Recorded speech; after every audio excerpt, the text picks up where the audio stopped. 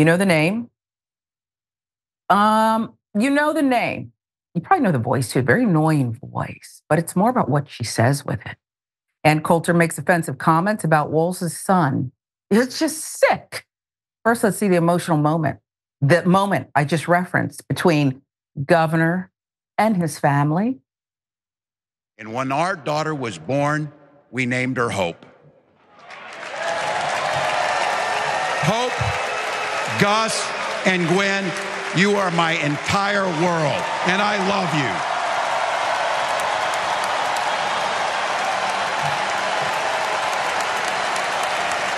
I'm letting you in on how we started a family because this is a big part about what this election is about.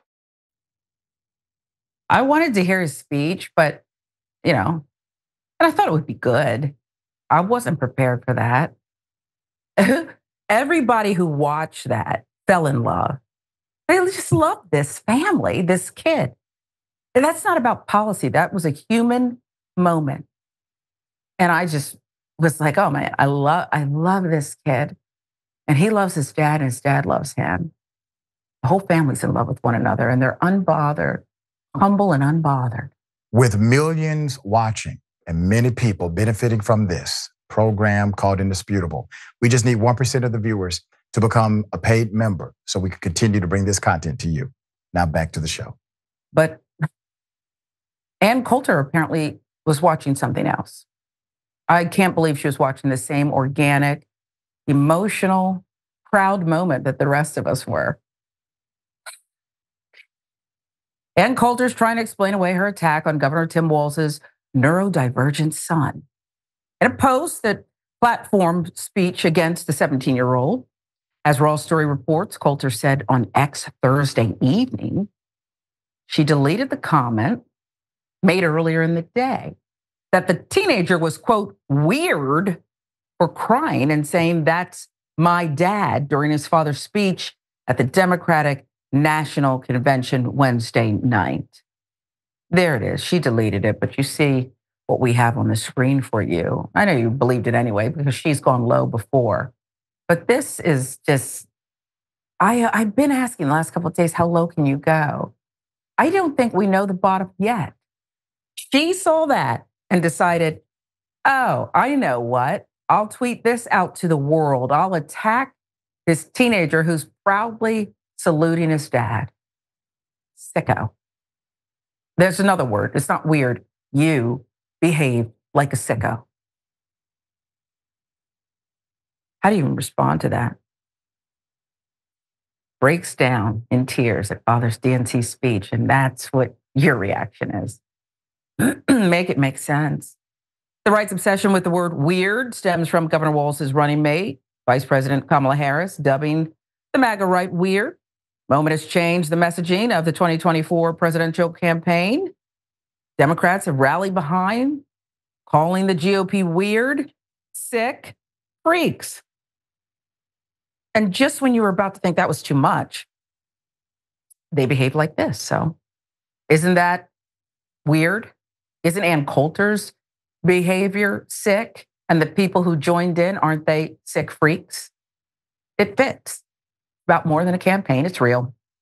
Coulter's explanation now came in response to a tweet from ex-user Nick at Lilabowski11, whose message she shared.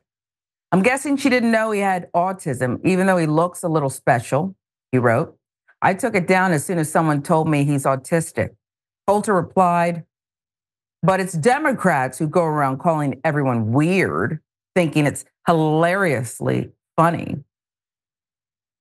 But you're acting weird. It's not like they're just kind of painting, well, they're narrating your story. You have the one guy who said that women with cats and no children, he attacked them. That's what you guys did, okay? You have the guy at the top of the ticket on the right tweeting 40 times. I guarantee you the speech didn't last that long. I'm going to find out, okay? That's weird. We're just telling your story. This is what you gave us to work with. And Coulter, again, trying to clean it up and deleting and blah, blah, blah. Meanwhile, another user pointed this out. Watch. Right there. Take a deep breath, Kyle.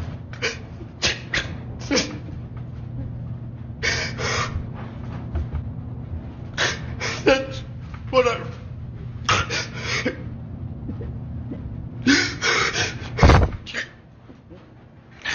That's what I run. We're gonna just take it. Time for our break anyway. I remember that. Another user pointed this out. So Kyle Rittenhouse there, sniveling, trying to explain why he, carrying that rifle, that shotgun, whatever it was, had to open fire, had to travel from his state to open fire on people who were simply protesting, okay, and saying Black Lives Matter. He had to open fire on them, then grab a bottle of water from the popo, and then he's reduced to tears on the stand. It's okay. Really? She was all cool about that. She said that was great, okay? Gus's mom, meantime, Gwen, told People magazine Thursday that he has been diagnosed with nonverbal learning disorder. It's an anxiety disorder, an attention deficit hyperactivity disorder. Quote, Gus's condition is not a setback, she said. It's his secret power. Raw Story giving us the quote. Coulter's response did not impress Republicans with the never Donald Trump group, the Lincoln Project. So if he didn't have autism, mocking a child would have been fine, the group replied. And that's the thing.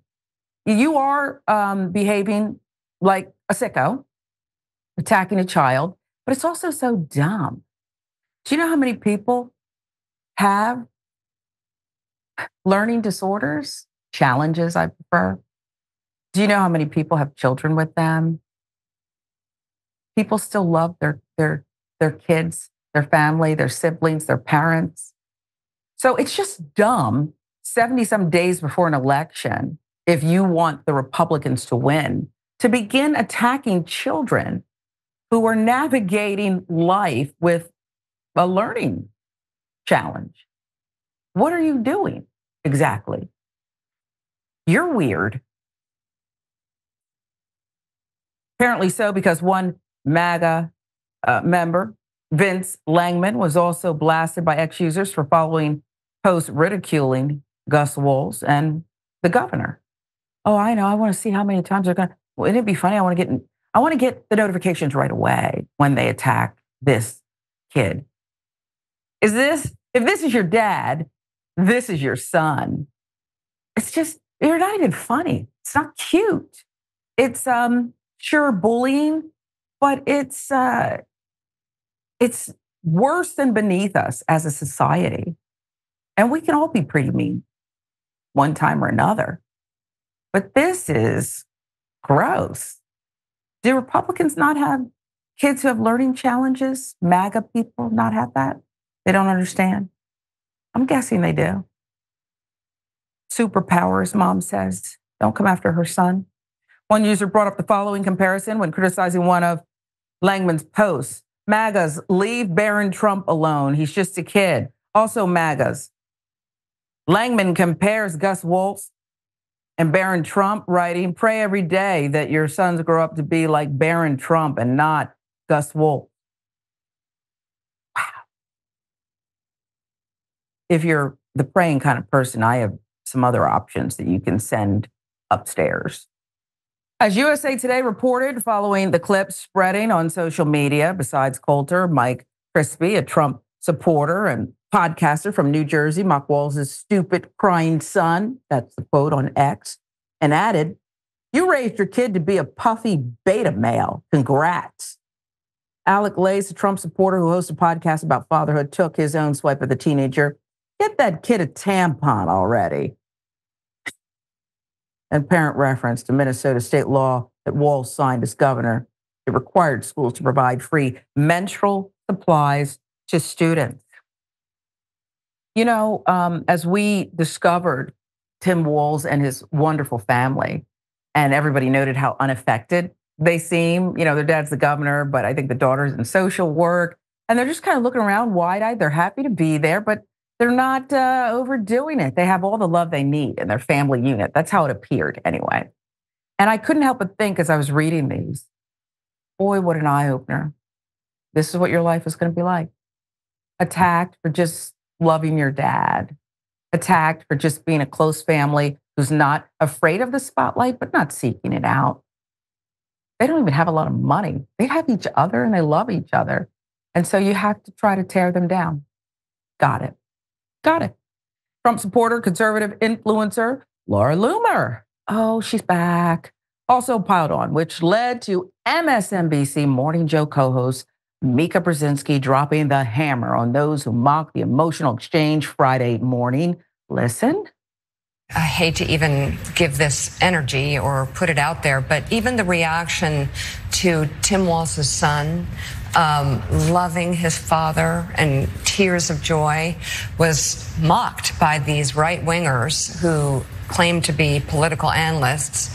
I mean, that is, to me, like, that was the biggest miss I've ever seen in terms of trying to counter what's happening at a convention from the other side. It was gross. It was ugly. Cruel. It was cruel. Right. It was disgusting. It was vulgar. It was everything you don't want to be in a human being. But they keep missing. They keep missing. They keep missing. And I keep wondering who's around these people. If my sibling, who would never do that, one's a lawyer, one's a chemist, and that's just not what they do. Not to say that lawyers and chemists don't do that, but you got to know my sisters. They're not interested in this. But if one of them did put out something like that on X, where it's currently acceptable, I would call them up and say, what are you doing? Did somebody hack you? Where are the people who, when someone comes up to me at a party and tells a gay joke or says something vile and racist, I'm one of these people who does not give them a courtesy, I'll help you get over the embarrassment laugh. I don't. I mean mug them, first of all. Or maybe I start with like a straight face. And then I say, oh, you must be having a racist moment and I'm not interested. By the way, it's not even funny. I don't mind saying that. They usually hate me after that, but you started it. Where are all the people who can pull her aside? Yeah, okay, so the one person who she doesn't know said, oh, did you know, I'll test it. Oh, well, okay, I took it down. I'm talking about the people in their circle. Does anybody have a mom or dad or sibling or just a friend? Maybe how about a coworker? To say, yo, no, we don't do that here. Nobody did that? No one? Instead, it takes Mika Brzezinski to say, hey, we gotta address something here. These people went on with their lives, probably went to the gym, maybe got one of those pricey coffees, just did what they're gonna do because there are no consequences. She won't be fired, probably has her own company. The people who do her podcast, if she has one, I'm sure she does, aren't gonna say, well, you know what, this isn't what we do. This doesn't meet our standards. Oh yeah, because there aren't standards for some people. There aren't standards for some people. It's disgusting. You should know better. I wonder if they can get back to a time where that was not okay. Doubt it. I doubt it.